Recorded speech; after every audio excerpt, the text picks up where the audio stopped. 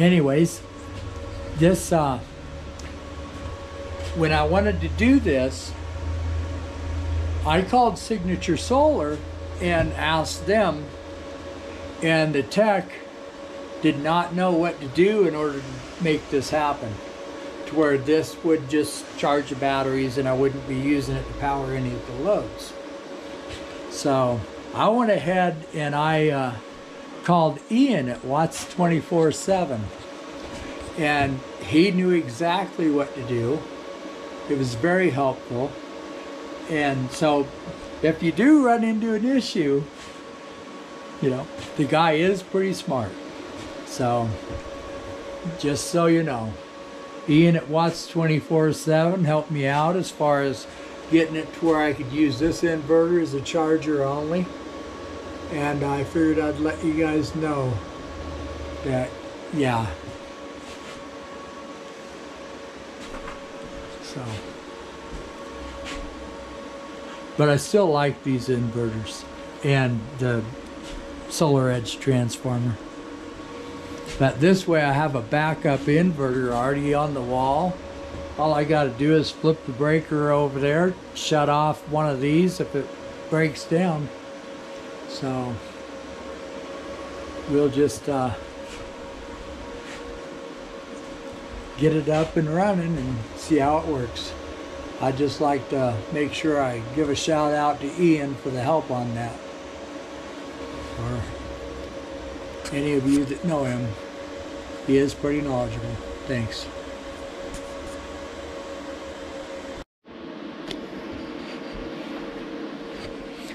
Hello.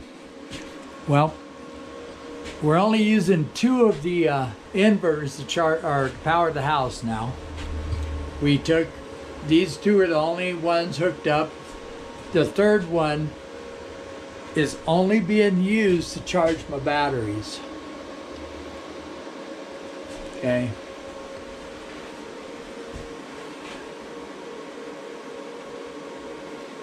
So these 2 are powering the house. So we got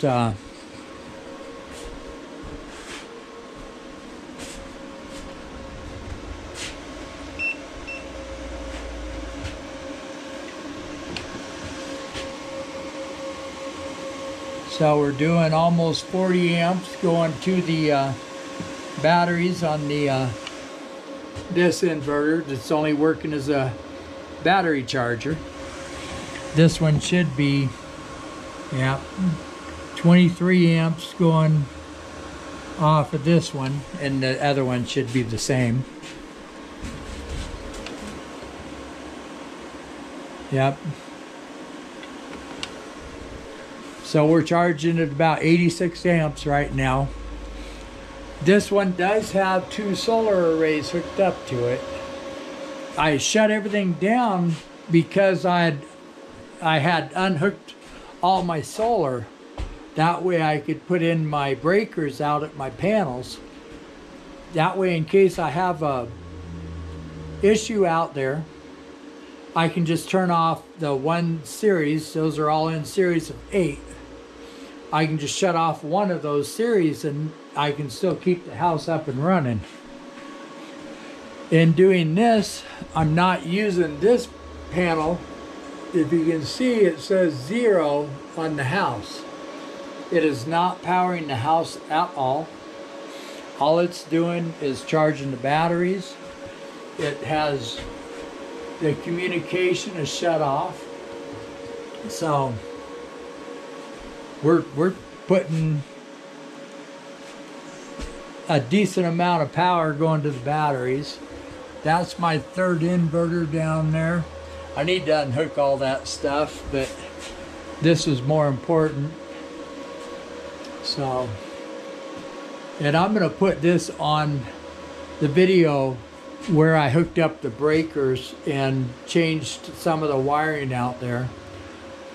I took out a bunch of MC4 connectors, and I only have MC4 connectors going from the panels themselves.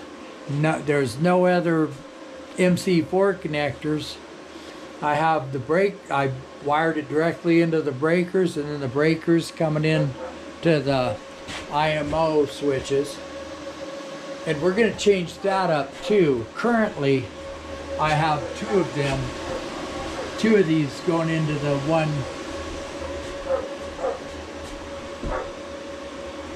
IMO switch.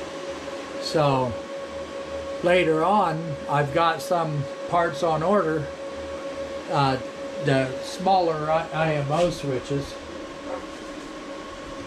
and then we're gonna unhook this, put in two, one for each inverter, and that way we can